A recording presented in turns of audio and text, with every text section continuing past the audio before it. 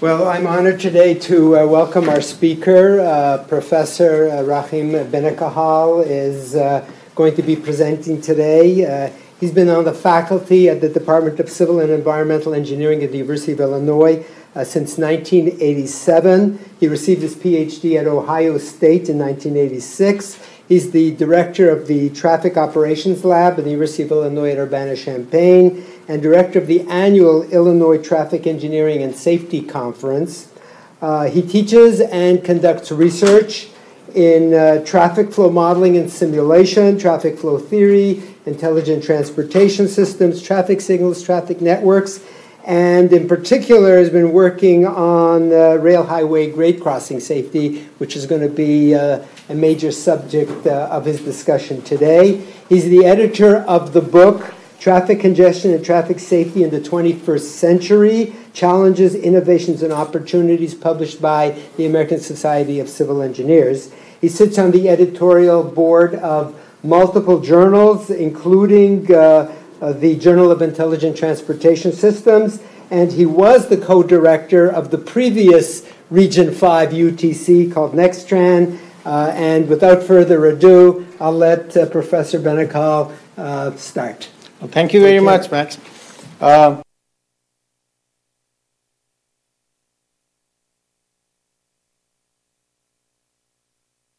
We want to have it on so people okay.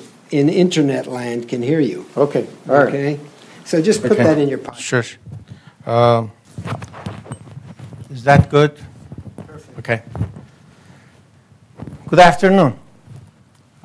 It's a privilege and an honor for me to come and talk with you about the projects that we have been doing for a few years. Part of the funding for this project came from the Roadway Safety Institute here at University of Minnesota. My co-author, a grad student that works a lot on this project and knows probably more than I do, is Jacob Matthews, but he's not here. So if I'm saying something you don't know, or if I start talking a language you don't understand, that's the time to stop me and ask a question. So I sometimes switch and talk in a different language. So if you see that, then just raise your hand and say, what are you talking about? Okay. The outline is motivation, data, model forms we used, model development, accident adjustment to the history of accidents, comparison between the models, and then some conclusions at the end.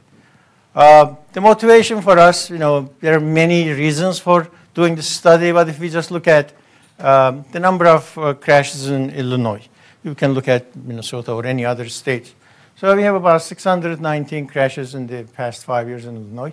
Look at the percent of fatalities, that's about 13%. Okay, sorry, I'm getting ahead. That wasn't the button I wanted to push, this one. 13%. And then add to that the percent injury, 28%. So together we have what? About 41% of the accidents are either injury or fatalities at the crossing. Just contrast that one to highway accidents. In 1 year in Illinois, similar data for other states, 1% of the accidents are fatal, 21% are injury. 13% were fatal, 28% injury. So when you are dealing with the railroad grade crossing accidents, you are not really dealing an accident that's similar to highway accidents. Okay? That clearly shows why. In addition, even if you have a PDO accident at the crossing, the damage that PDO accident, property damage, okay? Property damage only. The cost of property damage accidents at the railroad crossing is much higher than the property damage accidents at the highways. So it's important to pay attention to those. It's not just the numbers, but it's the severity we have to keep in mind. Some of you may know that USDOT has an accident prediction model that uses some variables to predict the number of accidents. Okay? And based on that, they do resource allocation, prioritizing what locations should be improved first, and so on. But that formula, that accident prediction model, has limitations. One of them is aged. It was developed in the 70s, so it's a long time ago they developed the model.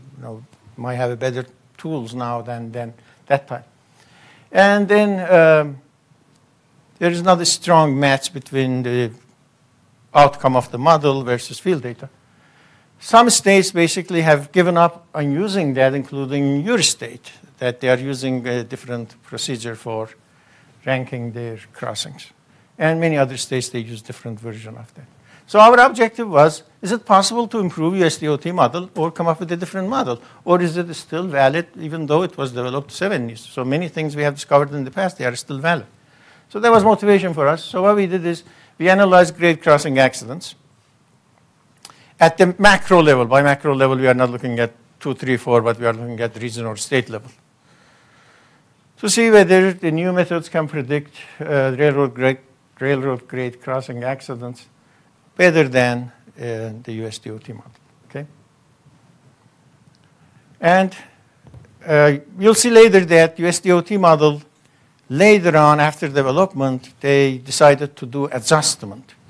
And is that adjustment really the best way of adjusting it? Or can we come up with even better way of adjusting it? So with that in mind, we found 2 data sets that we need information from. These are FRA, Federal Railroad Administration data sets, or some people, they say USDOT. More specifically, it's Federal Railroad Administration, FRA data sets. So those are the 2 data sets. One is giving you the characteristics of the accidents. One is giving you more characteristics of the location, in a way.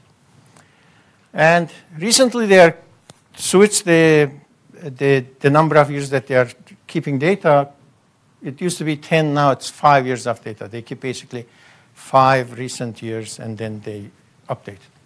So we are using whatever is available now. And then, most of you may know that, when you are developing a model, you use a data set for that, and you use a different data set for validation.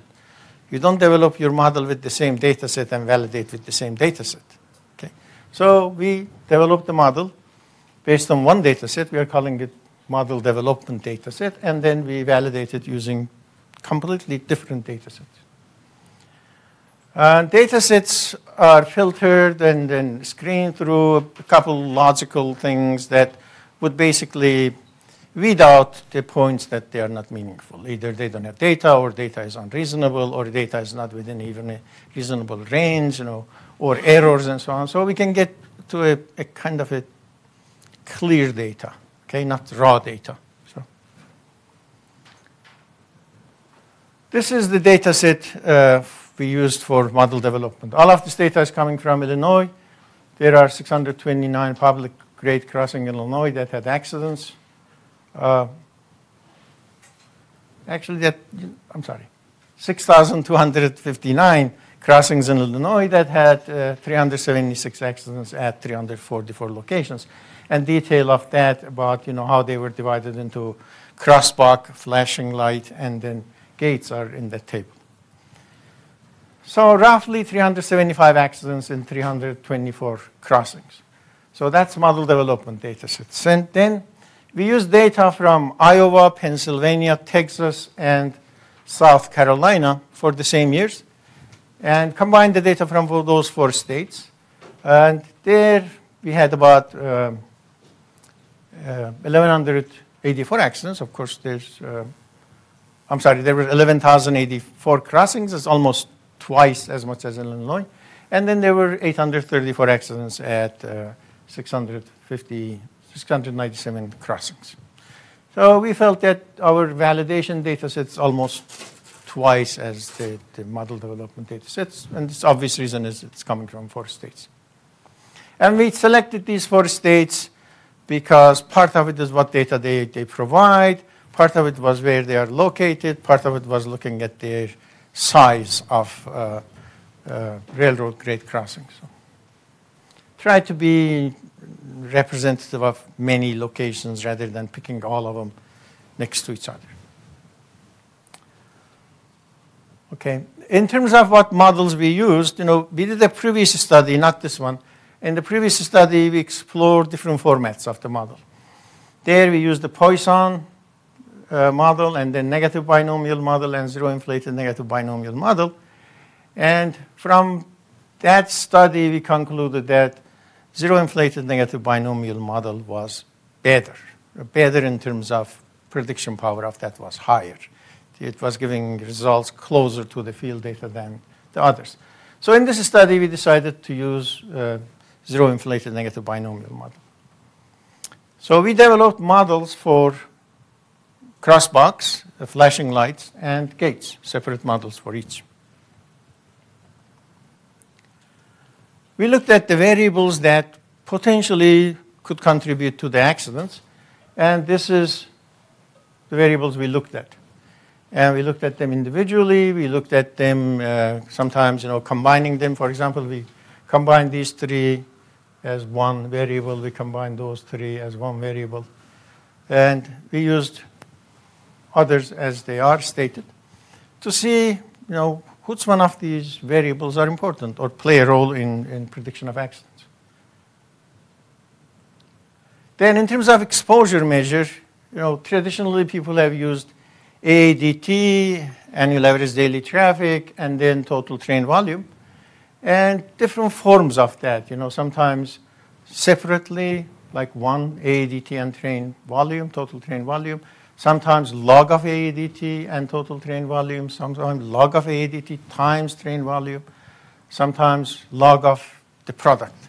Okay, so we explored all of them to see which one would represent more reasonable variable or exposure measure to the data.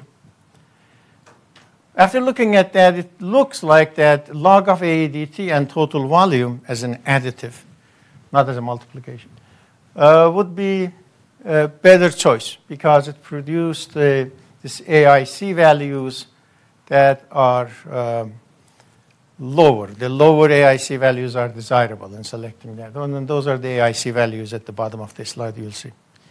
So we said, okay, we'll stay with that. So at least our exposure measure is going to be the log of AADT and then total train volume. Then the outcome of, I'm skipping several steps there, the outcome of the model development was that this is zero inflated model for gates. And I think those are model, these are model development. So that's how the equation looks like as in the top, and then and these are what are the elements there. Of course, the exposure measure we talked before are there. Total train volume, log of ADT is there, as well as DNS is there. What's D?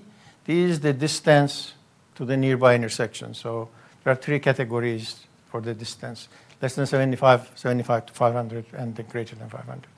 And then surface type.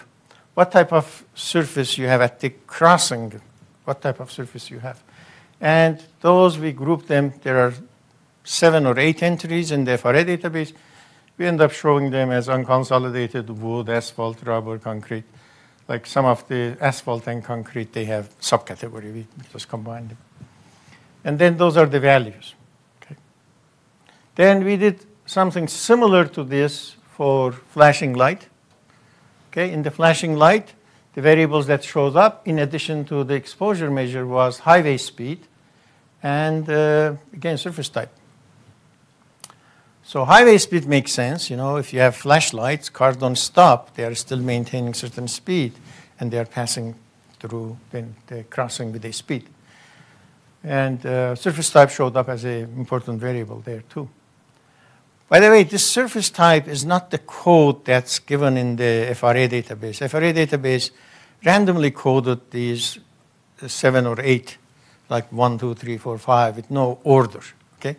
If you use that variable, surface type doesn't show up as important. But if you go back and look at it and say, which one of these surface types would be kind of a top performing, least amount of disturbance in traffic speed, and then which one would be the worst one? For example, if it is concrete, it's smooth, it's pretty solid, it's much, much better than if you have loose gravel. So we rank them in that order. So some of them end up being positive, some of them end up being negative. So then surface shows up as a factor, now because you are kind of logically ranking them, not based on code they used. Based on code, it doesn't show up. We also did similar model for crossbucks. Again, in the crossbuck, highway speed and S is there, and then those are the values that we are using for that. Okay. To summarize what the model elements were, in almost all of these models, regardless of the device type, total train is there, log of AADT is there. However, depending on the traffic control device you used, certain variables show up on some traffic control device and some others show up in another one. For example, highway to the nearest distance to the nearest highway. That shows up in the gate. How far is the distance from the crossing to the nearest intersection? And while that doesn't show up on the flashing light and crossbuck, why is that? Why the distance is important there? Should it be? What happens if you have railroad crossing and the intersection close to each other? Right? The queue backup can spill over either intersection or spill to the railroad crossing. So distance is important. If the storage is not enough, traffic is red, and I am trying to cross the railroad crossing to go to the intersection. There is no storage for me. I'm stuck over the railroad track. Okay, so that's why it's playing a role. That doesn't happen on the crossbuck, because on the crossbuck, I'm just going to cross and go. There is nobody stopping me ahead of us. Similarly, why highway speed doesn't show up, for example, highway speed doesn't show up in the gates. Well, if the gate is done, everybody stops. Your highway speed is practically zero. But when you have flashing light, vehicles are not stopped, they are still moving, or crossbuck vehicles are still moving, so speed shows up. So it made sense for us that these variables are showing up. So that way we developed the model. But after developing the model, you have to consider that this model, without making adjustment to the accident history, is not very powerful. USDOT model makes adjustments. Our model makes adjustments. You basically are looking at the history and considering the history as a component that contributes to your prediction ability. So your model gets much better when you introduce that. Otherwise, your models are really far off, and then they don't capture the accident frequency on that location. So we have the option of two types of adjustment. One is, why don't we just use whatever USDOT is using? They have a formula, and then they compute that. Why don't we use that? And the next one was, well, what about if we use empirical Bayes method to accident history adjustment? So let's see what's the effect of those two. This is USDOT model. Some of you may be familiar. This small a is the value we compute as an initial prediction using the USDOT model. So that's your initial prediction. That you multiply by this and add this to that, it becomes USDOT adjusted model. Okay? So, and that's what we currently use. All days we used to use this, but they realized that this doesn't have a whole lot of power. They have to look at the history of the accidents. So this is their format. In a way, you can look at it and say that we are weighing A by this factor and adding another term to it. So that's another way of looking at it. So okay, fine, that's their way of dealing with it. So okay, how about if we develop an empirical Bayes method for adjustment, and if you develop that, you end up having an equation that looks like this. K times E plus 1 minus K times N. K is this value, and the variables are here. Here, what we are doing is we have an initial prediction using zero-inflated model. So we are using zero-inflated negative binomial model to predict this E, not to predict the final results. Then we are adjusting it to get the adjusted zero-inflated negative binomial model that would be comparable to field data. So this is the adjustment form anyway. And we said, okay, why don't we take 3 models, and those 3 models are one obvious USDOT model. One is the one we developed, zero-inflated negative binomial with empirical Bayes adjustments. and one is kind of a middle ground between them.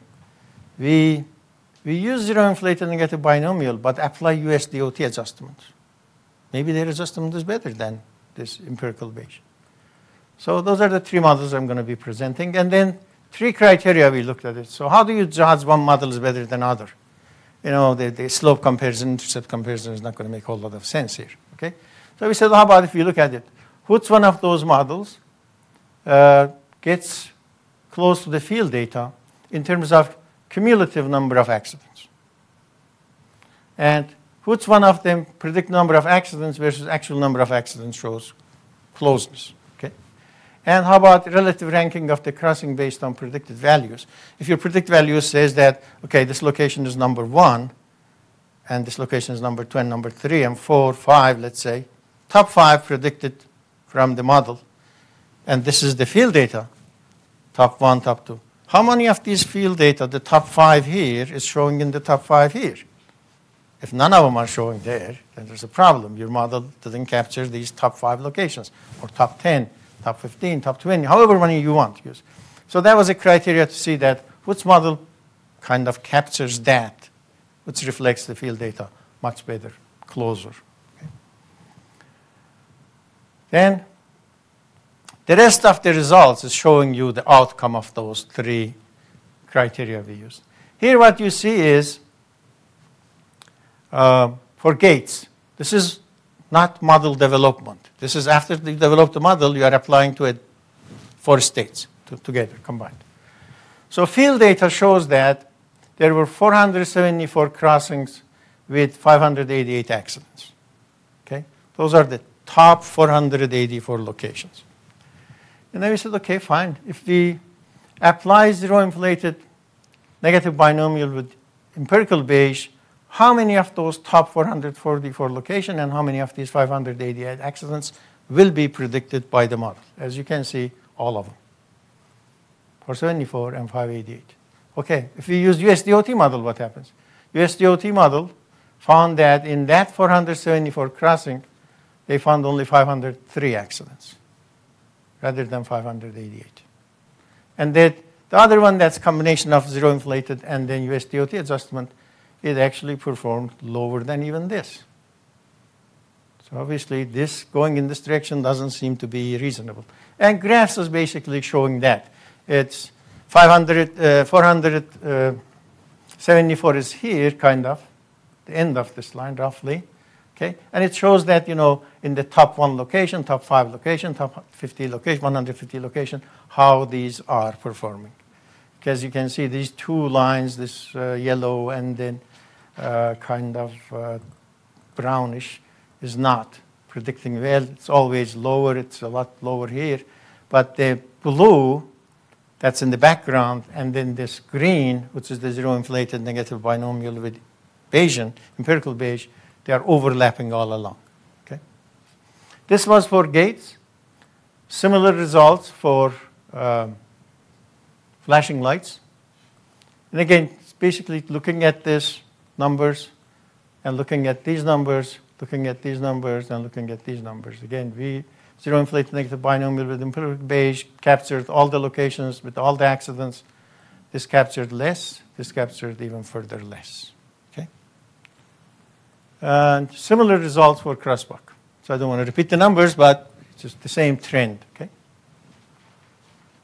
As graphically you can see. So in summary, for all 3 warning devices, crossbuck, flashing light, and the Gates, we have this, that top crossing as sorted by USDOT model and zero-inflated negative binomial with empirical Bayes basically matched each other, and zero-inflated negative binomial model captured all those top crossings. As you reflected in that cumulative curve that was overlapping. The others you could see they're all below. And we said, well, what about, that may not be easily understood. Okay, there are a lot of things that you have to try to relate to each other. How about if we just do one-to-one comparison? Field versus predicted. Okay, we know how many accidents we had in the field. Well, how many accidents predicted? If they find all of them, there should be one-to-one relationship should be along this line, right? So if I have 3 here, they should have 3, 2 there, there should be 2 there, 3 here should be 3 here, right? So as you can see, all 3 models that we are using, none of them is giving you one-to-one relationship, okay? But which one is closer? This is the one that's closest to that 45 line. These 2 are further. Which one is closest? The zero-inflated negative binomial model with the empirical Bayes. This was for gates. Similar trend for flashing lights. And similar trend for crosswalks. So that's another way of looking at judging your models. So conclusion from those is that predicted values generated by zero-inflated with empirical Bayes were closer to the field data than the others. Okay? I wish these points, we could come up with a prediction model that would put these points around this line. We didn't get it. But then we got something that's much better than these yellow dots or this light brown one. So relatively it's a lot better. In terms of absolute, we are not there yet. And the reason is obvious. We are using 4 variables here to capture all the variables that contribute to the accidents at the crossing. So those 4 variables wouldn't be able to capture all of them. Okay? Then it's about relative ranking. So let's look at the relative ranking. There are a lot of numbers here, but I want to call your attention to those that are kind of circled. Okay? Let me explain what this data shows. If you look at one row of them, the other rows are repeated. Let's say if you look at top 10 crossing, this top n crossing. I have top 10 crossing in the field. I look at field data, top n crossing, top 10 crossings. In the field data, that shows that there were 46 accidents. Top 10 locations, 46 accidents. How many of them USDOT in the top 10 accidents ranked based on USDOT top 10? USDOT gives you top 10 locations. How many accidents were there? 38. There was 46 there. There is 38 here. And there's minor detail here. We'll skip that. Then similarly, top 20, you'll see that. Top 30, see? It just doesn't get there. It gets closer, but never is at that level. So that's what that explanation is on the side of that. Then, is this the same trend for flashing light? Okay. I'm sorry, that was USDOT model, right? This was all USDOT model. So how was it for the zero-inflated negative binomial with empirical Bayes? There was in the top 10, there was 46. This captured all 46, 76, 76. As you see, all these numbers there are repeated here. So regardless of whether you're in top 10, top 15, top 20, top 30, it selects those crossings. All 100, let's say all 97 crossings that were ranked in the top, all the accidents that happened in the top 30 locations, okay, we captured all of them basically with this model. This model says yes, it is. I can determine those crossings and then you end up basically finding the same number of accidents. Then if we go to flashing light, again, compare this column numbers here to the numbers here. Okay, and you'll see that this is lower than that, lower, lower, lower, lower. If you look at zero-inflated negative binomial with EB adjustments, it is the same, the same, the same, the same, the same. What I'd like to call your attention is I don't want you to misunderstand what I'm saying. I am not saying that zero-inflated negative binomial prediction is matching matching field data. Like 5 accidents happen in the field data, zero-inflated negative binomial gives you 5. No, what it gives you this.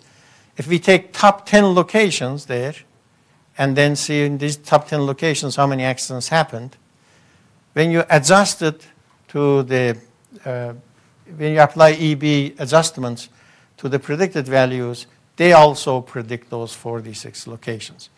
The numerical values of the numbers they're predicting, the numerical value that comes out of the model, is less than the numerical value that was in the field.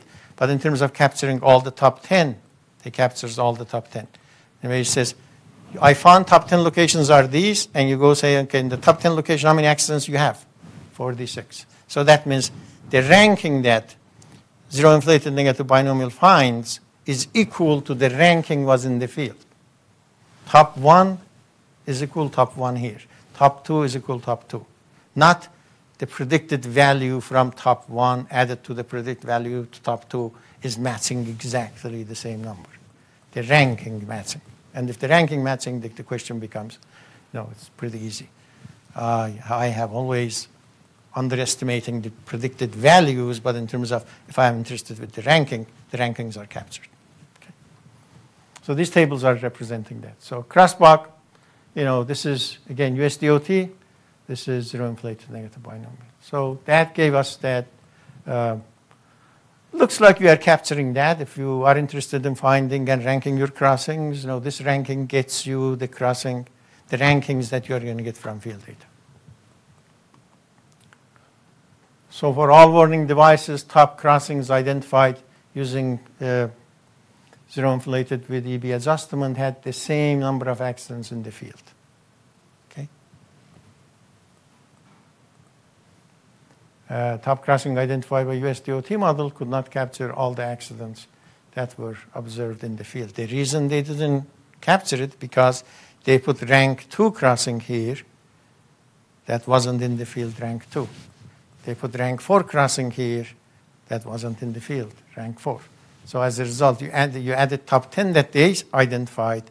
It ended up being shorter than top 10 in the field because they misplaced some of those crossings in the rank that we observed in the field by a lower ranking crossings. So their ranking wasn't matching the ranking in the field. So in conclusion, zero inflated negative binomial model was created for all the crossings, all types of traffic control devices at the crossings. And the last data that we used is the recent data. By the way, we had a previous study that I mentioned. There we used 10-year data, and that 10-year was 2014 to 2011. In terms of numerical values, of course, when you're using data sets, the numbers are going to be slightly different. But it is not a whole lot different. So new data is better. You use it. But if you use an older data, then still you get basically the same elements as long as your methodology is the same. The problem with using longer data is, certain things changes during that 10-year time period. So you're assuming that this crossing stayed as crosswalk for 10 years. You realize that it didn't. For 5 years, it stayed crosswalk. For 5 years, it stayed that. The last coding tells you what is existing. It doesn't tell you, if it is flashing light, it doesn't tell you when it was converted from crosswalk to flashing light. So that's when the further you go, the wider time period you take, the more error like that you are going to basically bring in.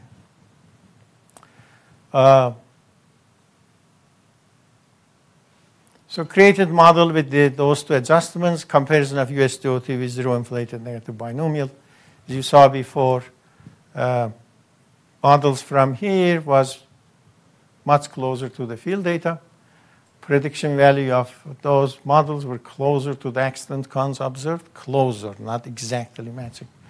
And the relative ranking of zero inflated negative binomial model identified there were more accidents in those crossings reflecting the real world data than other models.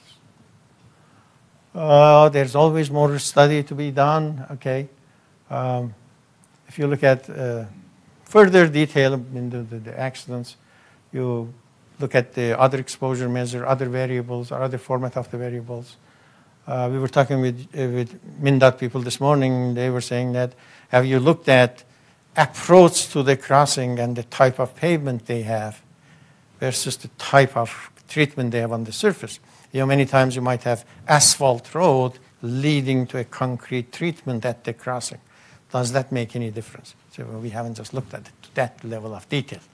First of all, the database is not available. You have to gather that database, and that's very time consuming. But, no, that it doesn't address all the issues, all the questions you might have.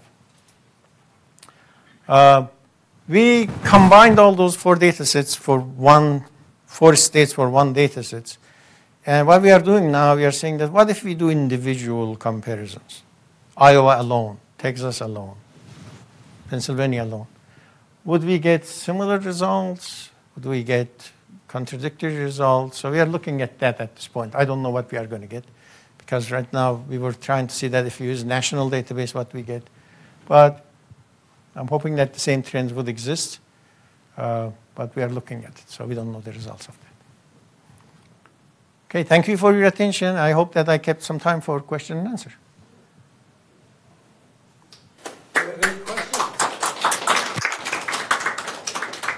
Yeah.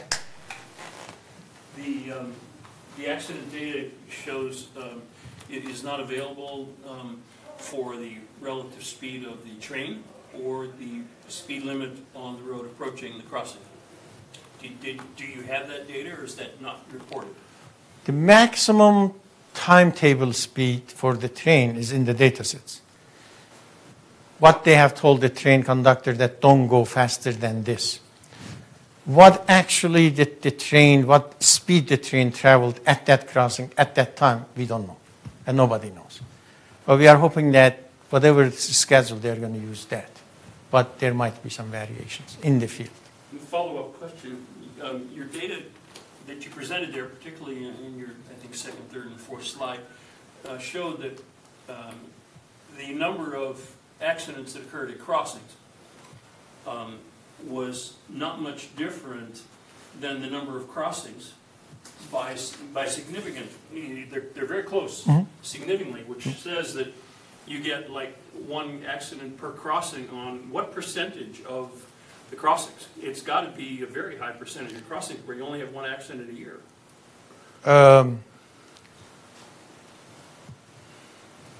had that data. Let me see whether it's in there. There's a bunch of slides here. So they are here or not. Otherwise, I'll give you rough estimates. No, it's not. Your point is, the point you're observing is correct. The number of accidents are very close to the number of crossings, slightly higher. What does that tell you is that there's a lot of crossing that there was only 1 accident. Okay? There are limited number of crossings that there were 2 accidents, 3 accidents, 4 accidents. For example, we were looking at Illinois data, particularly. We had 1 location had 6 accidents, 1 location. 4 locations had 5 accidents. 5 locations had 4 accidents. And some location 3, some location 2. Great majority of the rest is 1. So multiple accidents do happen, but the number of locations with multiple accidents is limited, as you can see by comparing the total number of accidents versus total number of locations.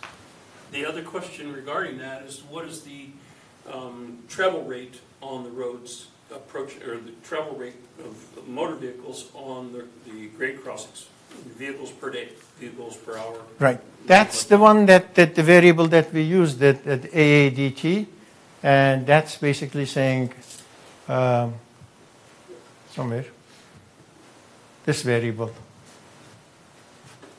the first one, say AADT, annual average daily traffic. That's average daily traffic. On average, how many vehicles we had. That average is coming from longer than a year, becomes annual average daily traffic. So we know on average how many cars are using that road within 24-hour time period. Does that drive the multiplicity effect? Multiplicity effect, what do you mean by that? You have multiple accidents at the same crossing. Yeah, it's the same traffic volume creating that. So there is a correlation to the AADT and the number of accidents per year? Not necessarily. If you rank the top AADT location, may not have the top number of accidents. It's a factor, but it is not a one-to-one. It's not like I rank this AADT, top location is going to have highest number of accidents. No. We know that it is a factor. And the reason we actually did not use directly that value, and we used log of that, It's just that value by itself is not determining it. Log of it is more important. Log of it considering actual number of trains. But it's a factor. If you are saying that, okay, is a location that has AADT in 24-hour, a location that has 2,000 accidents, is this similar to a location that has 20,000 accidents? No. 20,000 locations, chances are going to have more accidents than 2,000. But it's not that that's going to be 10 times more. Because there are a few other variables important. Yeah? If I understand right, what the zero-inflated negative binomial tries to do is sort the crossings into like the true zeros, and then those that got some positive expected number of accidents. Right. Any insight into what discriminates the zeros from the non-zeros? Well, if we don't make adjustment, and if you stop there on just the model, yeah, it does exactly what you said. Basically, it says certain locations don't have any accidents, certain locations has. Those locations that they don't have accidents, usually they have lower ADT, lower train volume, okay? And basically, if your exposure measure is low, then chances are you are going to have lower accidents. Of course, the randomness plays a role, but in general, you're going to look at it and say the exposure measure is low. But when you apply the adjustment, one thing you realize that actually the adjustment plays more important role than the zero-inflated model outcome itself. So model outcome is one number. But the adjustment you are making to that number is actually larger than the number itself. So the number gives you one idea, but the adjustment is more important role than that. So. We have two questions from online. The first is, did you use a best fit tool to determine using that model, or did you try other models first through trial and error? No, typical, statistical analysis, when you are doing model building, you do regression analysis and you look at, for example, R-square. This is the same typical, forward-moving stepwise regression we did, and then we assessed each variable role, and then we put the combinations and then see which one moves in and moves out. For example, when we did not include AADT, number of lanes on the highway played a role. If you just say, is the number of lanes on the highway is a factor? It says yes. But if you say, if I put ADT and put that one, is the number of lanes important? No, it's not important. Because ADT is indirectly reflecting the number of lanes. Right? For example, you can't have 40,000 ADT on one lane road. By putting 40,000, you know that it's probably 2, maybe even 3 per direction. So that takes care of it. So if you put those two together, basically one doesn't show, one doesn't add anything, because the other one indirectly showed the effect of the lane, number of lanes. And the second question is, this person understands that most of the accidents occurred in Cook County and the surrounding area in Illinois, and what would be your recommendation to county planners? For Minnesotans, Cook County is Chicago, isn't it? Yes, we have a Cook County in Chicago, but this is the Cook County in Minnesota, right? This person said Cook County, Illinois. Oh, Cook County. Yeah. Is it Cook County, Minnesota? There's a train in Cook County. 4,000 people. Oh, I see. Okay. But there's no active train lines in Cook County, are there, anymore? Look at it this way. Chicago. Right, okay. If you don't have grade crossing in your county, would you have an accident in grade crossing? No. If you have one grade crossing at your county versus neighboring county that has 1,000, which one would have more accidents? Okay. Cook County has a lot of crossings. And Cook County also has a lot of high volume road and high volume train. So it's obviously that Cook County is going to have a lion's share of the accidents in Illinois, because it has higher volume, more crossings, and then more exposure basically to the train, more train. So I'm not surprised. What recommendation do I have for that? Try to find out your highest location. Try to find out why that location has the highest number of accidents. And then try to look at it and say what causes it. It's not in this model, but we have actually another tool that it ranks your crossings. Let's say we take Cook County data and give it to that. program. That program ranks the highest crossing, second highest crossing, third highest crossing, and tells you in the first highest crossing, the first crossing that the highest number of accidents, what is the most common element among the accidents at that crossing? Let's say it happens to be highway speed, for example. So then you know at least one factor there that's contributing to this number of accidents, there is speed of highway. But if that's the case, you have a solution, right? Or if that's not, you have another one. And of course, site visits. In the study that's not again here is we found that there were 9 accidents at one crossing in Chicago area. Then when we start looking at it, why there was 9 accidents, and we talked to people, we didn't know. We just, program gave us that. We start talking to people, did you know that? This is high accident location. They said, no. Yes, we know it.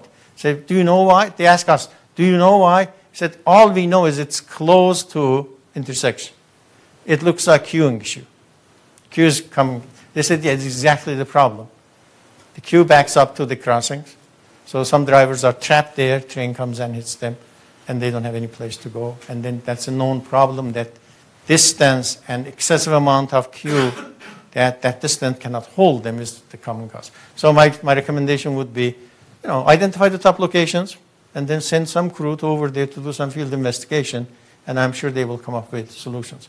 In another crossing, we found that, this is also in Chicago, we found that there were 5 accidents at that crossing, okay? The youngest driver involved in an accident was 61 years old. Youngest driver, okay? And 4 other drivers were older than 61. What more do you want? You know what I mean? What more do you want? You know what's happening. This is happening for older drivers. Why? Then we found out that there are a lot of community of older drivers there, that there are a lot of residents, basically units around that. And naturally, that on that crossing, there are a lot of older drivers. Now, we didn't do field investigation, but if you go back and do the field investigation and look at those accidents one by one, you're going to find a pattern. Maybe these older drivers don't see it. Maybe the older drivers, they are too slow to react. Maybe your sign comes so sudden that they actually not processing that information, and all of a sudden they're on top of the crossings. But one thing is clear. All 5 accidents are older drivers, and the youngest one is 61. It's telling you a lot. You have older population drivers problem at that location. It's not younger one. It's not average. It's not average crossing problem. So you can get a lot by looking at a little bit detail into your data.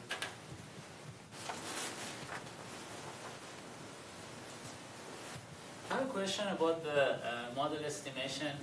Where you showed at the beginning of the presentation, you considered the AADT and train volume and the log of each and some of them, etc.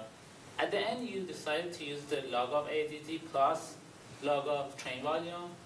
I'm curious to know whether you have tested or do you have any insights if we added a product of the two to the existing term, would it improve the prediction results by adding a multiplying effect, right, nonlinear? We didn't do that because we already know that if you use one variable twice, you start collinearity and then collinearity is not good because it explains more. But the explanation is not because you selected good variables, because you use the same data, the same input variable twice. And as you keep doing that, if you keep adding more collinearity in your data, your prediction goes high and high, but statistically it's the wrong approach. So that's one reason we didn't want to include that. But in terms of which one of those exposure measures, whether additive, multiplicative, log of it, and so on, we basically looked at the outcome to see which one is showing a better exposure, and that's why we selected log. USDOT is not using log. USDOT is using AADT itself. But we felt that looking at the AADT itself, log of AADT is better than that. We also noticed that we didn't take log of train, because train volumes go from basically 1 to 100, 120. The range is very limited. AADT goes from 1,000, 400,000, to 50,000, for example. So within that range, we thought that taking log of it and making it reasonable range has a better prediction. It showed better prediction, not that we thought. It showed better prediction.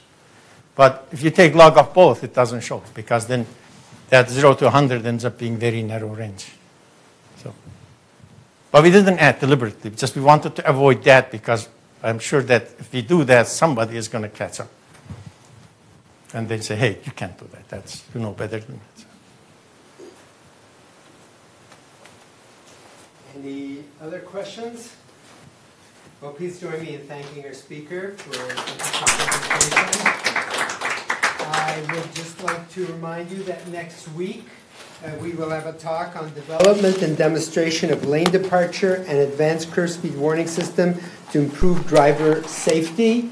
Be presented by Mohammed Faizan, who is a graduate student at the University of Minnesota Duluth. Professor Imran Hayyi was originally supposed to be here, but he had to be overseas. And so the graduate student who did most of the work will be here to talk about and present next week, same time, same place.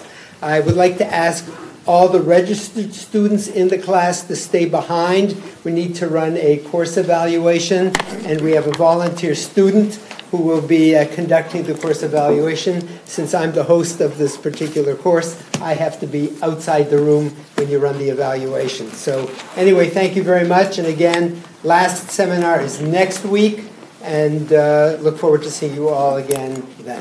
Thank you. Students, please stay behind for a few minutes.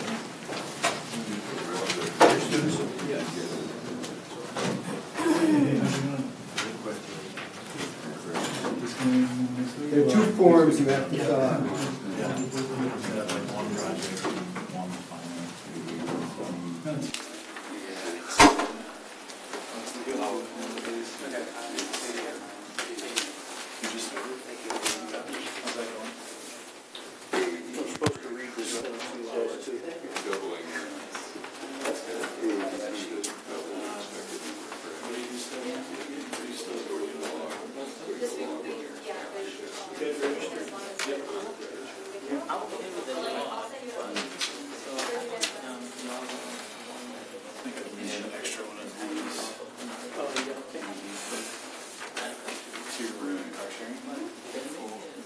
Let me read the instruction here for you.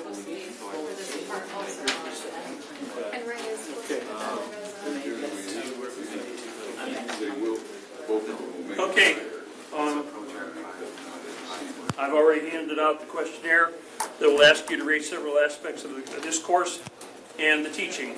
The 3 purposes of this questionnaire are rating of instructors, improvement of teaching, and assistance to future students in selecting courses. The student release questions. As an added measure at preserving confidentiality, demographic information are no longer being collected. This information will help us better understand how demographic